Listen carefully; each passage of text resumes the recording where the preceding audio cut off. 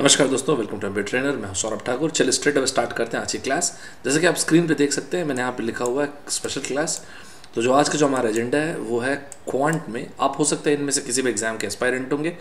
हो सकता है आप कैट 2020-21 में आप कैट IM का एग्ज़ाम दे रहे होंगे, GRE का, GMAT का, या फिर और अलग अलग जॉब रिलेटेड एग्जाम्स दे रहे होंगे। तो कुछ बढ़िया क्वेश्चंस, बढ़िया कंसेप्ट का सेट बना के एक साथ हम लोग डिस्कस करते हैं। एक प्रीरिक्विजिट आपको बोलता हूँ, मेरे साथ नोट जरूर बनाते चलिएगा। फाइन, चलिए स्ट्रेट अवे स्टार्ट करते हैं। सबसे पहले क्वेश्चन नंबर फर्स्ट। देखिए, क्वेश्चन नंबर फर्स्ट को बताने के पहले पहले एक बड़ा बढ़िया सा बेसिक सा लॉजिक सुनिए। उस लॉजिक के लिए आप एक नोट लगाइए अपनी कॉपी में, अपने नोटबुक में लिखिएगा नोट, और इस नोट का सब हेडिंग लगाइए आप divisibility rule. Divisibility rule competitive exam के हिसाब से काफ़ी बढ़िया पॉइंट भी है, और यहाँ पे आपको कुछ बढ़िया चीज़ बताता हूँ। देखिए, अगर मैं आपसे पूछूँ कि एक बात आइए 11 का डिविजिबिलिटी रूल क्या होता है, तो आप मुझे क्या बोलेंगे? सर ABCDEF ऐसे जितने भी नंबर्स हैं, मान लेते कितना 6 डिजिट नंबर है, तो सर इस तरह से जितने भी डिजिट के नंबर हैं, आप एक काम कीजिए, ध्यान से सुनिएगा, सबसे एंड पे खड़े हो जाइए। जैसे यहाँ पे F लिखा है तो यहाँ पे हम खड़े हो गए और यहाँ से सामने की तरफ भागिए। ठीक है जी। तो ये हो गया ऑड प्लेस का नंबर, F जो हो गया ऑड प्लेस का नंबर हो गया। फिर E हो गया इवन प्लेस का नंबर, फिर D हो गया ऑड प्लेस का नंबर, फिर से C हो गया इवन प्लेस का नंबर, फिर से B हो गया ऑड प्लेस का नंबर, और फिर से A हो गया इवन प्लेस का नंबर। राइट। तो अगर मैं आपसे बोलूं कि ऑड वाले कौन कौन से हैं, तो बेसिकली ये होगा F, D एंड B, और इवन वाले तो आप बोलेंगे A, C एंड E। तो जितने भी ऑड नंबर्स हैं, ऑड प्लेसेस के नंबर्स हैं, उनका सम, राइट, और इसका डिफरेंस। याद रखिएगा, जब आप डिफरेंस वर्ड बोलते हैं इसका मतलब you are concern about the magnitude, minus या फिर डिफरेंस। डिफरेंस किसका? वो सारे के सारे नंबर्स जो इवन प्लेसेस पे, राइट।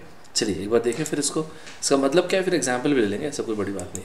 जैसे यहाँ पे अगर मैं ऑड प्लेसेस की बात करूँ, तो ऑड प्लेसेस पे नंबर जैसे मैंने बताया B, D एंड F। तो कुल मिला के हम जो कहना चाह रहे हैं वो ये कहना चाह रहे हैं B + D + F। Odd places का नंबर, पहले चाहे तो इवन को लिख दें क्योंकि हमको तो मैग्नीट्यूड चाहिए, plus A, C and E।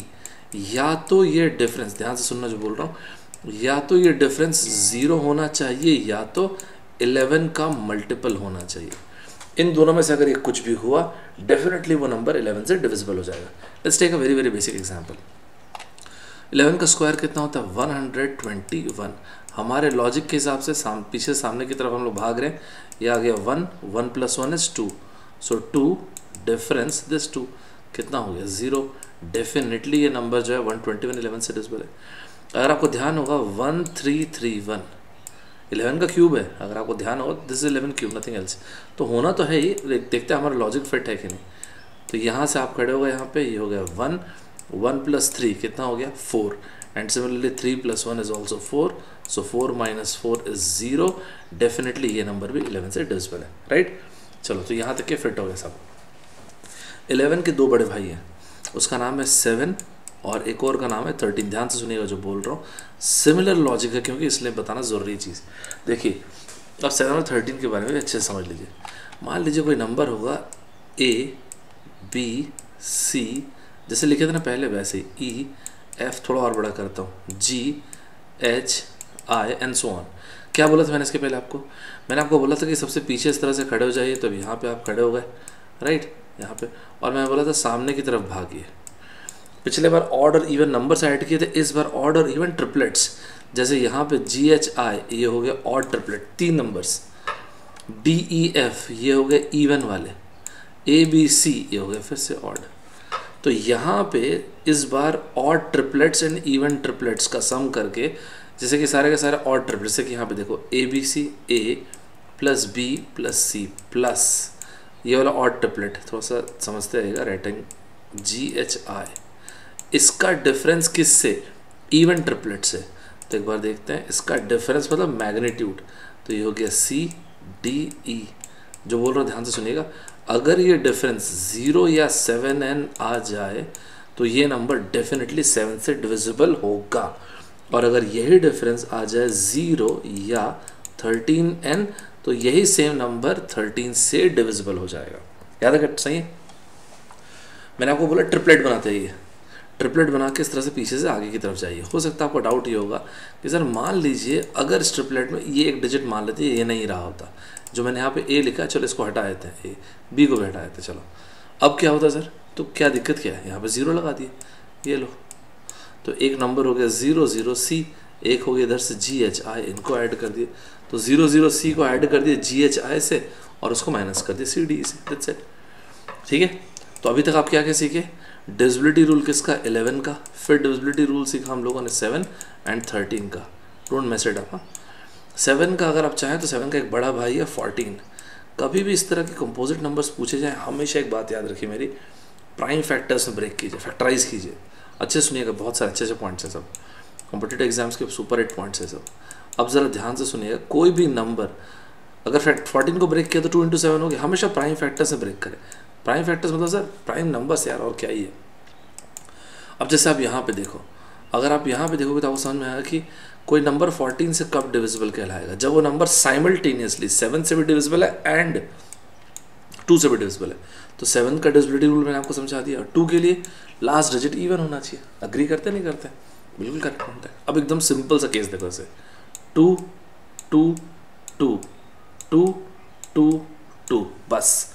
अब अगर मैं आपसे ये पूछूं क्या ये नंबर 14 से डिविजिबल है, 14 से डिविजिबल होने के लिए 7 एंड 2 एंड 7 दोनों से डिविजिबल होना पड़ेगा। 7 ये रहा ऑड ट्रिपलेट, ग्रेट, ये रहा इवन ट्रिपलेट, ग्रेट, दोनों का डिफरेंस किया आ गया 0। क्या है 7 से डिविजिबल है? 100% डिविजिबल है। 2 का divisibility rule last digit even होना चाहिए। क्या है ये नंबर 14 से भी डिविजिबल है। क्या हम लोगों ने एक जगह पे डिवाइड किया? बिल्कुल नहीं। ये होता है इन्फॉर्मेशन का पावर, राइट। अब आप देखो, आपके सामने ये लिखा, आप डिवाइड करके देख लेना, 3/2 3/2। क्या है 2 से डिविजिबल है? यस। 7 से डिविजिबल है? यस। इन दोनों से डिविजिबल है, इसलिए 14 से डिविजिबल है। एंड सिमिलरली जैसे 7 का डिविजिबिलिटी रूल है, ठीक वैसे डिविजिबिलिटी रूल है 13 का। तो क्या है 13 से डिविजिबल है? बिल्कुल। आप माइनस करो ना, 0 आ जाएगा, राइट। 11 से करके देखोगे तो 11 से, खैर इस केस में तो आ ही रहा है, जैसे कि ऑड वाला केस ये होगा और इवन वाला केस, राइट। बढ़िया पॉइंट है। अब देखो इसको थोड़ा सा एग्जाम के पॉइंट ऑफ व्यू अच्छा कन्वर्ट करते क्वेश्चन के फॉर्म में।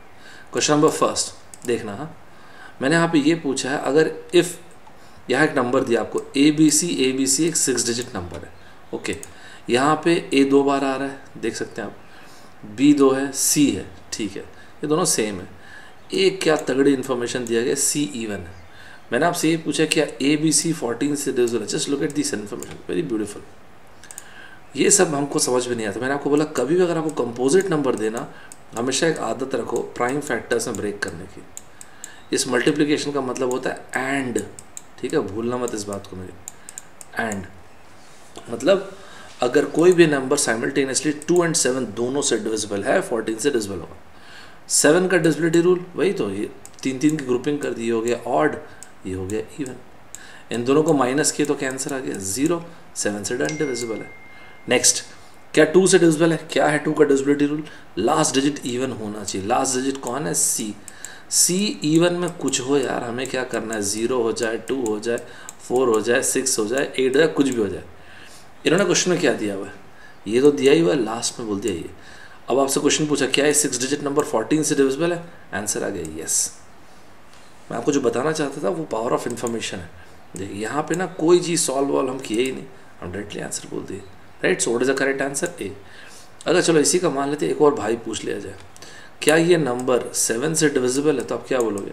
अभी वैसे तो चेक कर ही लिए, ऑफ कोर्स डिविजिबल है यार, क्योंकि ए बी सी को आप सब्ट्रैक्ट करोगे एक और ए बी सी से तो आंसर आ जाएगा 0।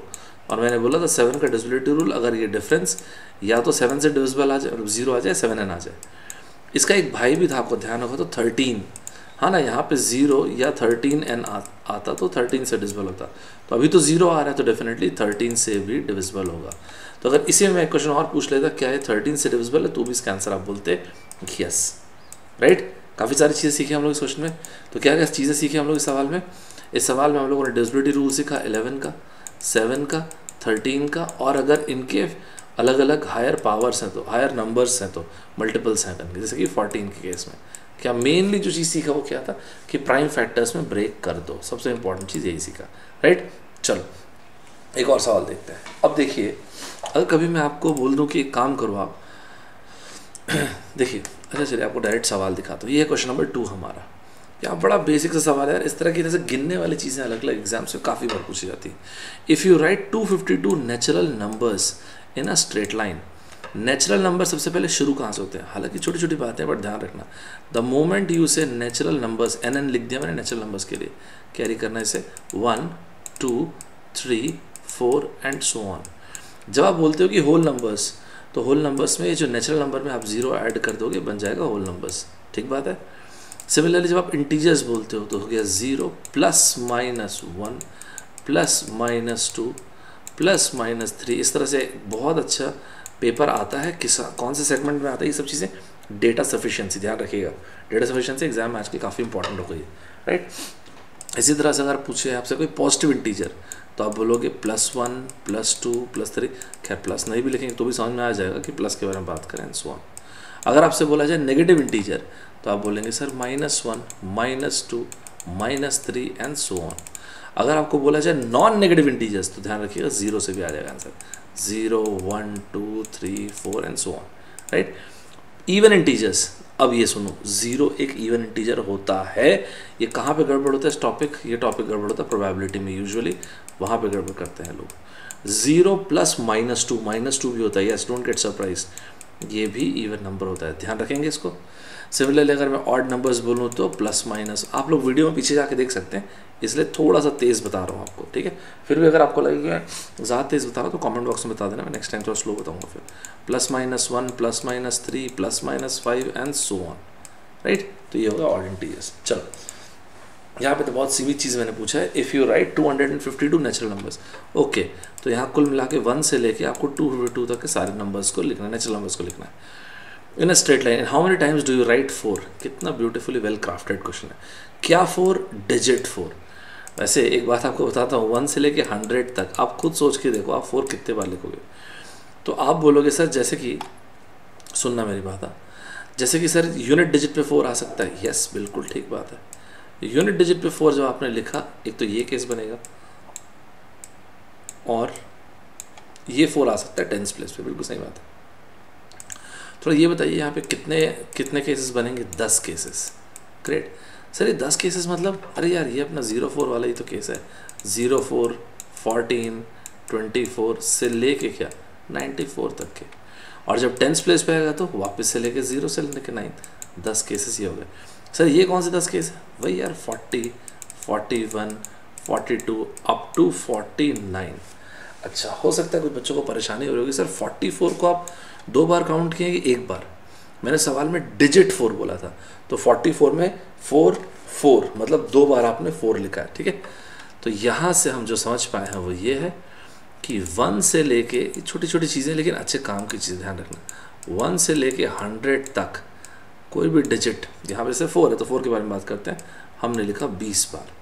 और फिर इसके बाद शुरू होगा 101 से लेके 200, यहाँ पे एक और 20 बार आ जाएगा। अब स्टार्ट करते 200 से 252। देखो, तो 40 तो ऐसे हो चुका है, तो मेन क्वेश्चन जो था वो इस पे नहीं था, हमको 201 से लेके 252 पे जाना है, इसका क्वेश्चन था, राइट। सिर्फ ये काउंटिंग वाले क्वेश्चन सुनने देखने में पता नहीं आपको आसान लगे, डिफिकल्ट लगे, जो, लेकिन बहुत फेमस था कंप्यूटर एग्जाम में, ध्यान रखिएगा। 100 प्लेस पे तो 2 आना ही, तो बात ही छोड़ दीजिए। अब देखिए 4 कहाँ पे आ सकता है, या तो यहाँ पे आ सकता है टेंस प्लेस पे, या तो यूनिट्स प्लेस पे आ सकता है। चलिए केस देख लेते हैं ना। मान लेते हैं अगर 4 यूनिट्स प्लेस पे आ रहा है तो मैंने कर दिया यहाँ पे फिक्स, लेकिन भूलिएगा मत, ये यूनिट्स प्लेस पे 4 आ रहा है इस केस में। इस टेंस प्लेस पे नंबर्स हो सकते हैं 0 से लेके 4, क्योंकि यहाँ पे 5 भी नहीं आ पाए, क्योंकि अदरवाइज 254 हो जाएगा, इनसे बाहर चले जाएंगे। तो 0 1 2 3 4, कितने cases? 5 cases. So how many cases आते हैं? 5 केसेस। ग्रेट। इसी तरह से अगर 4 यूनिट्स की जगह टेंस प्लेस पे आ रहा हो, बढ़िया, तो यहाँ तो मेरे ख्याल है सारे केसेस आ जाएंगे 0 से लेके 9 तक के, 240 241 से लेके 249, तो ये हो गया 5 और 10, तो ये हो गया 15, तो ये हुए 15 केसेस, राइट। तो ओवरऑल कितने केसेस हो गए? तो वो हो गए थे 20 + 20 40 एंड 40 + 15 वुड बी 55। सिंपल और अच्छा क्वेश्चन है, कॉम्पिटिटिव एग्जाम के हिसाब से काफ़ी बढ़िया क्वेश्चन है। कमेंट बॉक्स में मुझे आप लोग जो लिख के बताने वाले हैं, जो आप लोग सॉल्व करके मुझे बताने वाले हैं, वो ये चीज़ है कि अगर 1 से लेके 379 तक के मैं लिखूं तो मैंने 7 कितनी बार लिखा है। सेम क्वेश्चन है, डिजिट 7 कितनी बार लिखा है, जस्ट लाइक दिस, डिजिट 7 कितनी बार लिखा है, कमेंट बॉक्स में बताइएगा। राइट, ध्यान रखिएगा, देखते हैं कितने लोगों का करेक्ट आंसर आता है। जब मैंने लिखा 1 से लेकर 379 तक के डिजिट 7 कितनी बार लिखा है। चलिए आगे चलते हैं। नेक्स्ट एक और क्वेश्चन देखते हैं, एक बढ़िया क्वेश्चन देखते हैं, एक और मस्त मज़ा आएगा आपको इस क्वेश्चन को देख के। देखिए इस क्वेश्चन के पहले एक थियोरी ज़रा डेवलप करते हैं। देखो यार, जैसे एक नंबर हो गया 2323, क्या समझते हो आप इसका मतलब? आप बोलोगे सर 22 का मतलब हो गया 2 × 10⁻⁴, क्योंकि 2 टेंस प्लेस पे, और 3 का मतलब यार 3 × 10⁻⁴, क्योंकि यूनिट्स प्लेस पे। एकदम सही बात है। तो ये जो 2 3 हमने लिखा ना, इसको बोलते हैं फेस वैल्यू। क्या वैल्यू? फेस। और ये जो है ना, ये place values 10⁻⁴, 10⁻⁴, 10⁻², 10⁻³ and so on. इसी तरह से अगर मैं एक 2 डिजिट नंबर लिखना चाहूँ तो मैं XY ऐसा लिख दूँ? क्यों नहीं लिख सकते, बिल्कुल लिख सकते हैं। लेकिन इसका कॉम्प्रिहेंशन क्या हो रहा है, इसका समझ में क्या आ रहा है? इसका मतलब सर ये होगा ना x, ध्यान से सुना ना, x × 10⁻⁴ and y × 10⁻�0। Great, absolutely correct, बिल्कुल सही चीज़ लिखा हम लोगों ने। तो इसका मतलब सर ये हुआ कि आज के बाद जब मैं बोलूँ XY 2 डिजिट नंबर है तो आप ऐसे तो समझ ही जाओगे 10x + y, जो कि बिल्कुल सही है। तो अगर मान लेते हैं ये हमारे पास एक नंबर है, चलो एक काम करते हैं, इसको रिवर्स करते हैं। रिवर्स मतलब yx कर दिया, हाँ तो कोई दिक्कत नहीं, y टेंस प्लेस पे चला जाए, ये लो। अब मैंने अगर आपको ये बोला, ये ओरिजिनल नंबर ON लिख दिया मैंने, और ये मैंने जो रिवर्स किया है वो वाला नंबर तो RN लिख दिया। अब मान लीजिए मैं आपको ये बोलूँ कि भाई जो नंबर आपने रिवर्स किया है वो नंबर एंड ओरिजिनल नंबर का डिफरेंस अगर 36 है तो ऐसे कितने केसेस पॉसिबल हैं? क्या बोलोगे आप, ज़रा खुद ही बताओ। आप बोलेंगे सर ये हो गया yx - xy = 36। अब देखो जैसे से आपका ये सब में हाथ अच्छा हो जाएगा ना, प्रैक्टिस अच्छी करेंगे आप, तो आप डायरेक्ट यहाँ पे जंप करेंगे। अब खुद की सोच के देखिए ना, yx मतलब ये होगा 10y + x - 10x + y, दोनों को माइनस करते हैं तो क्या आ जाएगा, 9 टाइप्स ऑफ y - x = 36। या फिर इसको और बढ़िया हम क्या बोलेंगे, y - x = 4।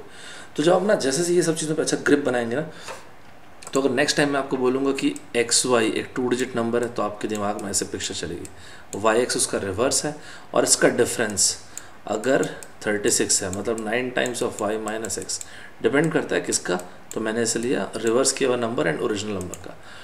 तो ऐसा है, तो कुल मिला के सिनेरियो बन गया y - x = 4। और फिर मैंने आपसे पूछा ऐसे कितने केसेस पॉसिबल है, राइट? तो ऐसा लाइन ऑफ थॉट डेवलप करना चाहिए। सर ऐसा क्यों करना चाहिए? अदरवाइज क्या होगा यार, हम नंबर सोच रहे हैं फिर उसको रिवर्स कर रहे हैं, फिर ऐसे केसेस देख एक्सक्यूज मी, ऐसे केसेस देख रहे हैं, it takes time. Instead of this यहाँ पे कितना फ्लैट कर दिया क्वेश्चन को हम लोगों ने। यहाँ पे बेसिकली x और y तो डिजिट्स है ना यार, तो बेसिकली हम ये बोल रहे हैं ऐसे कितने केसेस बनेंगे जिसमें 2 डिजिट्स का डिफरेंस आ जाएगा 4।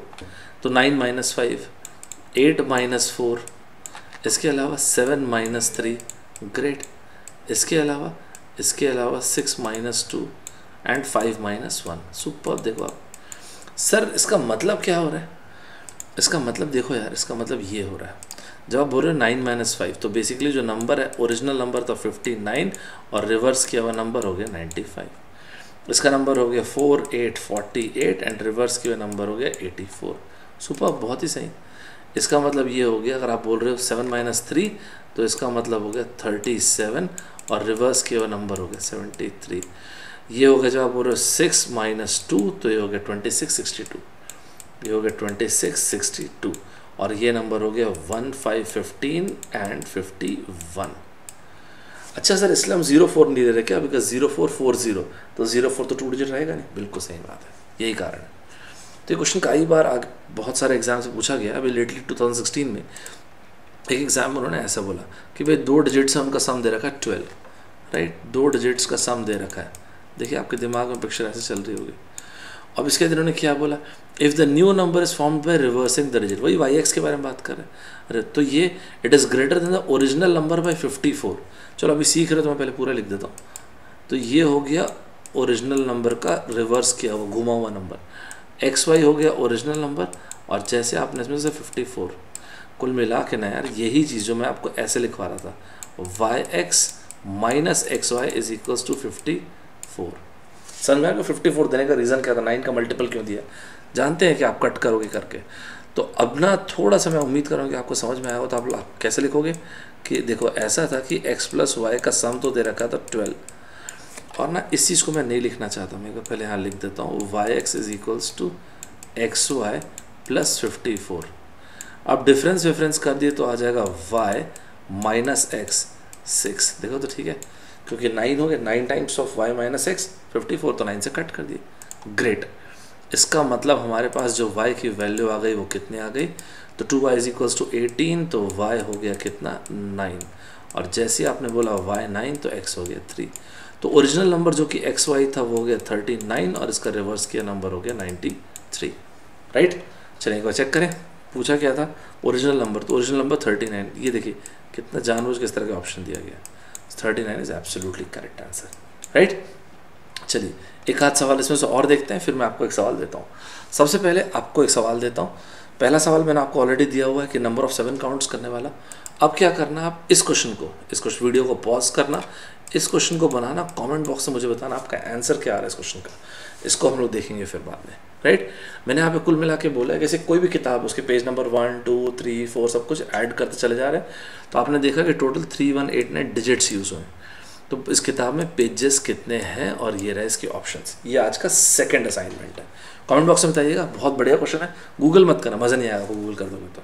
राइट, चलिए एक और बढ़िया सा कंसेप्ट सुनिए, इसमें मज़ा आएगा आपको। एक बड़ा बेसिक सा पॉइंट सुनिए।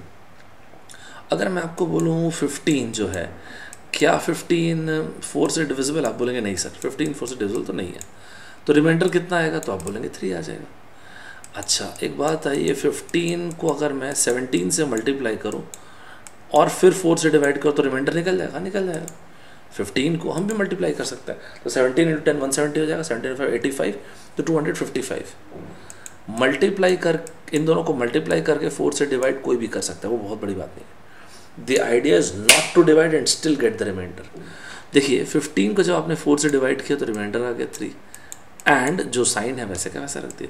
17 को जब मैंने 4 से डिवाइड किया रिमाइंडर आ गया 1, and 3 × 1 the remainder would be 3। Great, सही है सर। इसका मतलब ये कहना चाहते हैं कि मान लीजिए अगर कभी हमको सवाल ऐसा पूछा गया 15 × 17 × 19 × 21 डिवाइड बाई 4, तो न्यूमरेटर को सभी को मल्टीप्लाई करने की जरूरत नहीं है। अरे क्यों मल्टीप्लाई करेंगे, पागल थोड़ी हम लोग। हमसे रिमाइंडर पूछा है ना कि रिमाइंडर बताओ, तो रिमाइंडर तो ऐसे ही बता सकते हैं। 15 को जब 4 से डिवाइड किया रिमाइंडर आ गया 3, 17 को जब 4 से डिवाइड किया रिमाइंडर आ गया 1, 19 को जब 4 से डिवाइड किया रिमाइंडर आ गया 3, 21 को जब 4 से डिवाइड किया रिमाइंडर आ गया 1, और ये हो गया 3 × 3 इज 9, 9 को डिवाइड किया 4 से रिमाइंडर आ गया 1। क्वेश्चन खत्म। सिर्फ ये क्यों यार, और बढ़िया कर दो सवाल, ये लो चलो 98 × 100 × 102, just look at this, काफ़ी अच्छे नंबर्स हो गए। 104 डिवाइड बाई 12, ये तो काफ़ी बढ़िया तगड़ा नंबर हो गया। 12 काफ़ी बढ़िया number, it's a very very good number. 12 को आपने 6 से मल्टीप्लाई किया, 12 8 96, सो कैसे 12 × 8, मतलब मेरे कहने का मतलब है 12 × 8 इज़ 96, 12 × 9 इज़ 108। सो 12 × अब सबको मल्टीप्लाई नहीं कर सकते, ऐसा नहीं है, but the point is not to multiply and still get the answer. सो जो आपने किया तो 12 × 8 इज़ 96, तो आपने इसको जब डिवाइड किया तो रिमाइंडर कितना बच गया 2। तो अगर ये इससे 2 ज़्यादा है तो रिमाइंडर बच जाएगा 4, ये इससे 2 ज़्यादा तो रिमाइंडर बच जाएगा 6, ये इससे 2 ज़्यादा है तो रिमाइंडर बच जाएगा 8। देखिए कुछ इंटरेस्टिंग हो रहा है यहाँ पे। 6 × 2 12, जब यही डिविजिबल है तो कहाँ से यार रिमाइंडर आ गया 0, खत्म बात। हाँ, लेकिन अगर यही मैं आपको कोई ऑड नंबर दिया होता, थोड़ा सा तेज़ बता रहा हूँ, परेशान मत हो ना, बिकॉज आप पीछे जा सकते हो ना आराम से, इसलिए। अब आप सोच के देखो, अगर ये क्वेश्चन होता 31 × 33 × 35 × 37 × 39 divide by 15, now it's a good question. आपने इसको 15 से डिवाइड कर दिया। फिर से सबको मल्टीप्लाई करने की जरूरत नहीं है। इस 30 को जो आपने 15 से डिवाइड किया रिमाइंडर आ गया 1, 33 को आपने 15 से डिवाइड किया रिमाइंडर आ गया 3, 35 को आपने डिवाइड किया तो आ गया 5, ये आ गया 7, ये आ गया 9। देखिए कैसे मस्त अपनी गुगली हो गई। कैसे? क्योंकि 3 और 5 डिविजिबल है। तो यार ये कुछ ऐसा सवाल है कि क्या 6 3 से डिविजिबल है? हाँ बिल्कुल है। अब 6 को अगर मैं किसी भी नेचुरल नंबर से मल्टीप्लाई करूँ, चाहे वो 9 हो चाहे 39 हो, ये न्यूमरेटर तो डिविजिबल रहेगा ना यार। जब एक फैक्टर डिविजिबल है तो किसी भी मल्टीप्लाई करो किसी भी नेचुरल नंबर से, रिमाइंडर आ गया 0। काफ़ी पहले की बात है, कैट में क्वेश्चन दिया गया था ये। जब इसको आपने 12 से डिवाइड किया तो क्या होगा? अच्छा सवाल है। एक बार यहाँ पे लिखते हैं 1 4 2 1। सुन लीजिए पहले इसको अच्छे से, क्योंकि इसके बाद मैं आपको ये तो पूछूंगा। फिर कहाँ गया सवाल अपना? ये रहा। एक इसी तरह का एक सवाल आपसे पूछूंगा फिर 1421 1423, ये कितना हो गया 1425 डिवाइड बाई 12। इस सब में परेशान नहीं होना है। 14 को 12 से डिवाइड के रिमाइंडर आ गया 2, 22 को 12 से डिवाइड के रिमाइंडर आ गया 10, एंड 12 8 टाइम्स 96, रिमाइंडर आ गया 5। ये इससे कितना ज़्यादा है? 2। अब तो सॉल्व करके चेक करने की भी ज़रूरत नहीं है। ये कितना ज़्यादा है? फिर से 2 ज़्यादा है।